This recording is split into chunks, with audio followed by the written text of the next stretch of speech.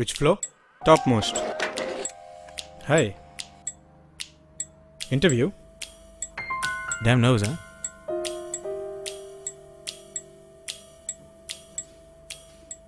I've been to many. Now another one. I know how you feel. I'm Sam, short for Samir. I'm Harish, short for Harish. I'm a little nervous, so... Don't be. There's nothing to it. It's always a standard set of questions. Let's start with the first. The first question is the most basic one. And if your answer is no... because you didn't have a passport. Okay, Mr. Harish, your resume looks decent. I'm sure you have a passport? Huh? Passport? It's still processing. Oh, I have a passport. Good. Can I see it right now?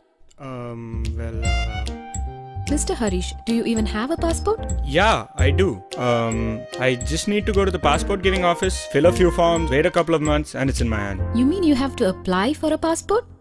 You could say that. And I finally decided to get one. And thus be done with step 1. But what I realized was that it was just the beginning. Every single interview I've been to, they start with my so-called necessary documents and applications.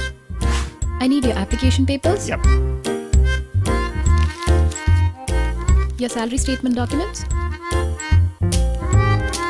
Your process and process applications, experience evaluation documents, official unauthorized certificates, statement of purpose attachments, letter of recommendations, proof of residence. Another standard question. But putting it all together is no walk in the park.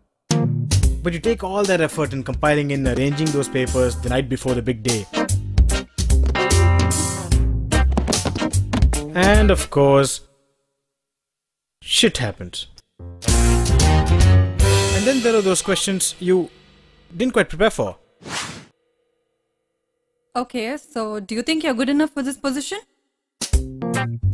So sleepless nights of research helps. Sleepless.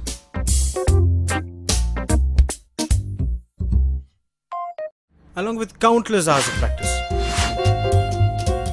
Confidence can counter anything. I hold an MBA in finance. I'm right on the money. I worked in all the top insurance firms across the world. I'm positive I can perform well in all areas. Don't think about it. Pick me. But the actual interview turns out like this. I'm Sam. It's a nice room you've got here. It's a little chilly in here. What? Salary? Ah, interesting question.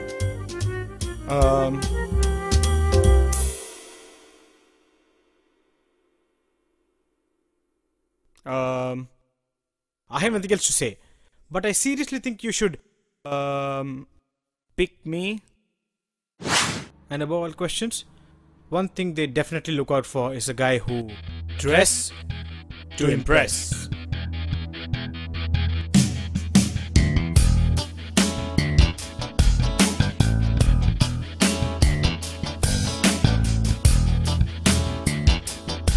Alright. It's showtime. We're finally here. It seemed like a long time in here. Normal. Always happens before an interview. Alright, so once. Where were you? You're late for the interview. Hey, I've reached your floor. I was just 5 more minutes and I'll tell my parents to start looking for another guy. I'll be there. Alright, I'll be there. Oh, arranged marriages.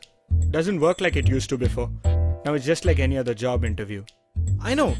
Families tell you, go meet the girl, get to know her, see if she's fine. But the reality is, it's more like a job opening. and you're just another applicant. But quick question though, aren't you too young to get married? I get that a lot. But family pressure. But that's why they call it marriage. It's something that can age you up pretty quick. Good luck with yours. Yeah, you too, man. I say, don't leave me alone. She says, give me diamond stone. I says, don't leave me alone. Marriage interviews, been to many. In fact, I have been to so many interviews that I've actually been married 5 times in the last 6 months. Girls really demand a lot these days. Arranged marriages are like business transactions. Every time I step in, it feels like appearing for a job. Or was it 6 times? This is what arranged marriages have come to. They'd rather see my MBA degree than me. I don't get called for that many interviews. I believe in quality over quantity. Unfortunately, so does the girls I look out for. Salary, salary, salary. They ask about nothing else. But there was this one time. One time, one girl actually asked me to fill out a form she brought along. Another time, someone even asked me to my credit card bills and bank passbooks. But bottom line, And my advice? rather than suffering through humiliating interviews, I'd rather stay unmarried and unemployed.